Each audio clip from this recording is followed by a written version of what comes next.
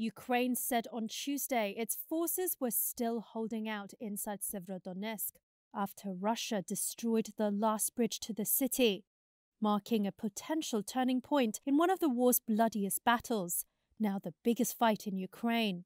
Satellite images released by Maxar Technologies on Tuesday showed the damage to structures around the eastern Ukrainian city collected on Saturday.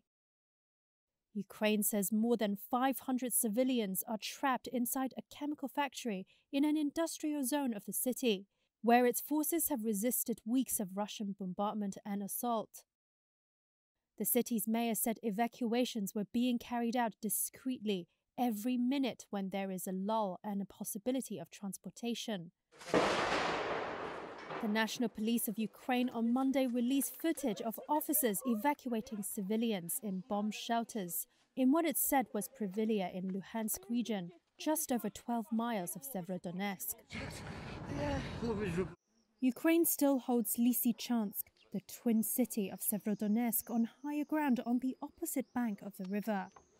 But with all the bridges now cut between the two cities, Ukrainian forces acknowledged they could be encircled, just like in Mariupol, a city which fell in May after months of Russian siege. Russia's separatist proxies said any Ukrainian troops left behind must surrender or die. Both sides claim to have inflicted huge casualties in the fighting over the city. Moscow has committed the bulk of its firepower to delivering one of President Vladimir Putin's stated objectives, forcing Kiev to cede the full territory of two eastern provinces. Local separatist media said Ukrainian artillery struck a market on Monday in the Russian-backed Donetsk region.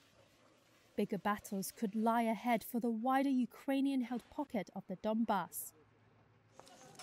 Beyond the Donbass, Ukrainian officials hope that Russia's focus on capturing the east will drain its forces from other areas. But on Tuesday, Russia said it struck an artillery weapons depot in Ukraine's Chernihiv region, the RIA news agency reported, citing the Russian Defense Ministry.